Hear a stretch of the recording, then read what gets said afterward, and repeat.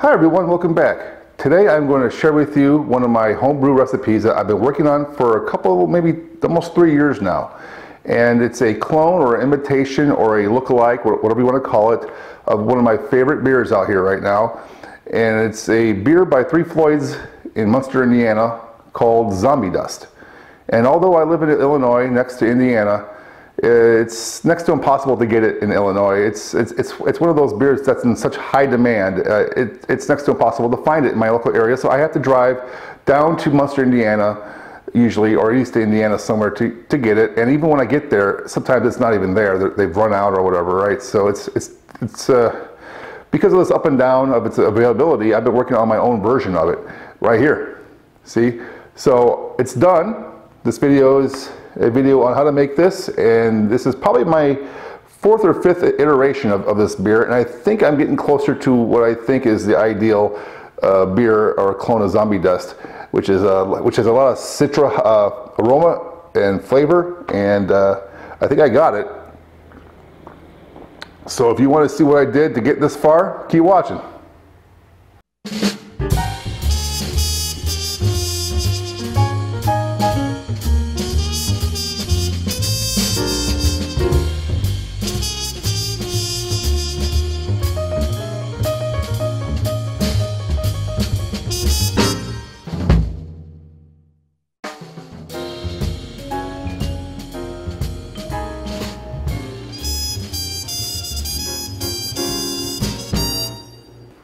I want to focus this video specifically on the recipe and what was unique about it and what I did to get it to taste like Zombie Dust. I want to focus less on the actual process of the basic brewing process. So if you're newer or new to this home brewing idea and how it's done, go check out a series I had done called the Home Brewing Basics video series. It's a playlist on my channel. Go check that out and get up to date on what it's like to brew a beer from scratch. But for now, I'm going to focus on the recipe. Let's take a look at the brew sheet for today. All right, so I'm making a Zombie Dust clone today. I've done this recipe a number of times over the past few years, tweak it each time, trying to improve it, although everyone I've made so far was still delicious, so no complaints there. But this is my current incarnation of this. So starting off with the grain bill, 11 pounds of pale malt, 2-row, 1 pound of Vienna malt, ideally a ½ pound of caramel malt, but I had a little extra in the bag, so I threw that in at 0.63 pounds. ½ pound of Melanoin malt, ½ pound of Munich malt, and a ½ pound of Carapils, which I also had a little extra. I just went ahead and threw that in there as well. And as far as the hops, the dominant, or the reason why people like the Zombie Dust so much is the hops, which is in this case a Citra hop. All Citra this time. So I'm doing it as a first word hop. Some additions at 15, 5, and 1 minutes left in the boil, and a dry hop period. The yeast is a Y yeast 1968. It's a London ESB yeast, and I made a yeast starter for it and some variables off to the side here, and let's get started.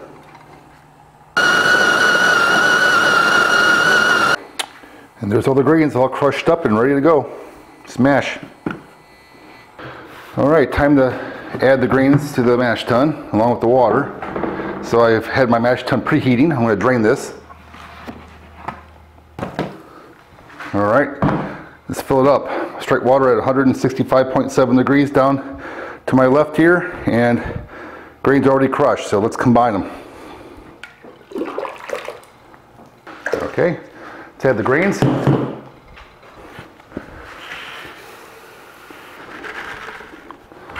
Boy, that really filled up my mash tun right to the rim, didn't it? Boy, thanks to that spreadsheet I didn't go over. If I didn't use that spreadsheet, I may have misjudged and overflowed this thing. Good I didn't. So now I'm going to stir it in. Now I could reduce this from being close to the brim like this by changing the grist ratio, the water to grain ratio, from 1.5 quarts per pound of grain to, down to like 1 1/4, and that would have fixed this as well. But it's doing fine, so let's keep going. That's looking pretty good. Let's go ahead and check the temperature.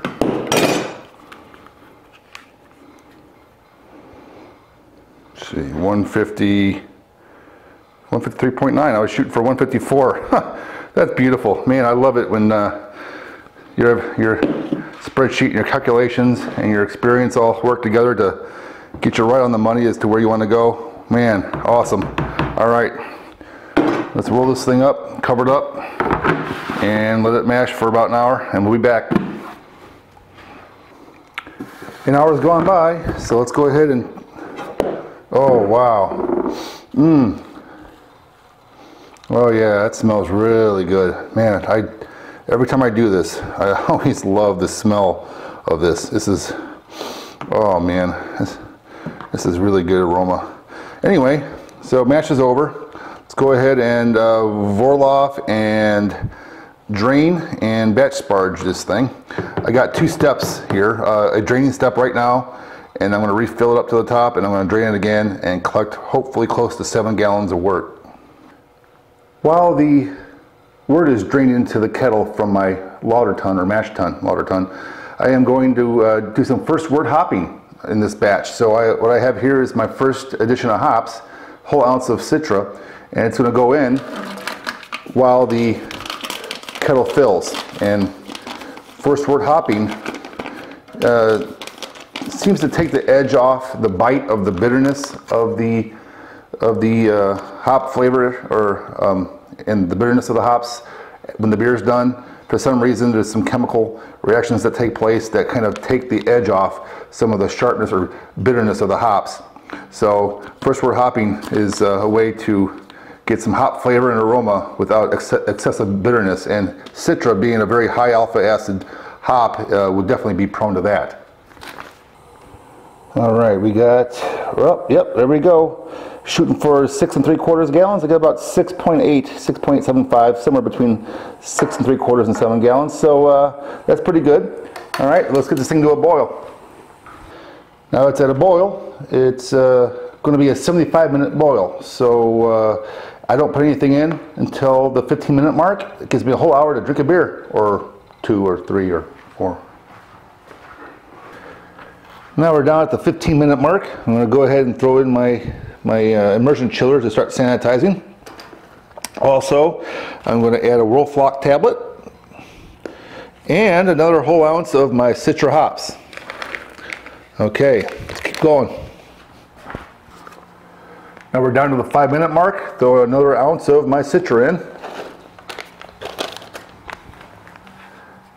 Now at the 1-minute mark, dump in the rest of my hops.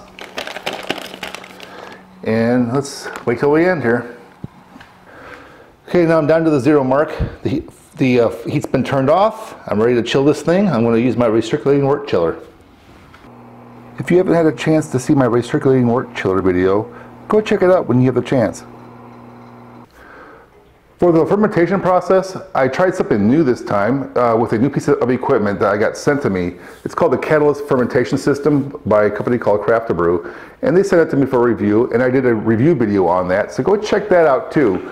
But just to let you know, the beer referenced in that fermentation video is the beer used in this video and recipe. It's my zombie dust. So if you want to go take a look at the fermentation part of that, go ahead, go check it out. I'm showing a few highlights here on the screen of what that looked like, but I'm not deep diving into that. All right, so from start to finish, from the boil through kegging, all done in that video. So let's move on. All right, everyone, time is here. Let's give this a try. Oh yeah, look at that. That is looking good.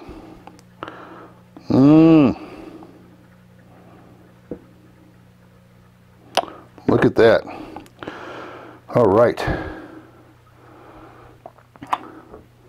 All right, here it is. Let's give it a taste.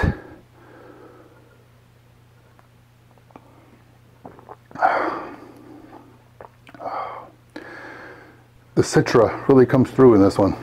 The grapefruit-like flavor and aroma.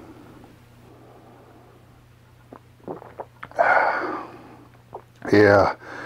Oh man, and although I did use a lot of Citra hops in here, it's not overly bitter, because Citra being a very high alpha acid hop, and as much as I put in, this should have been bitter, but I think thanks to some first wort hopping, it tempered it, and my late additions tempered it too. This is really good.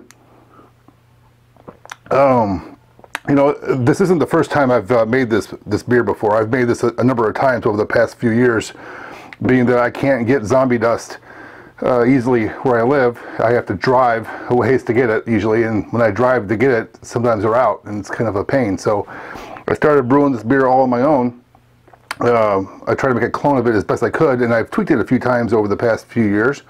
And I think the trick is later hop additions to reduce the overly bitterness part of the Citra hop, but allowing the aroma and flavor to come through, and also later additions. I actually did a version of this where I hold on a minute. Oh man, whew. I did this one time where I tried to do a full boil with an ounce of hops, just 1 ounce at 60 minutes, I think it was, and it was overly bitter. Then I did a version of this where I just added hops in the last, I don't know, 15 minutes, then 5 minutes, and then 1 minute. You know, I actually tried to reduce the bitterness and increase the flavor and aroma, and that worked okay. But this time around, I did a full wort hopping, as well as late additions. And I think I hit a good middle ground here between a good amount of bitterness, but not being too much, with plenty of aroma and flavor, because this is good.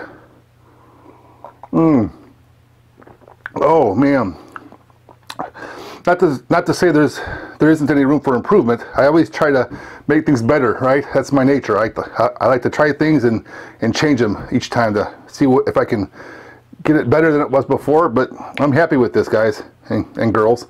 This is awesome. Success.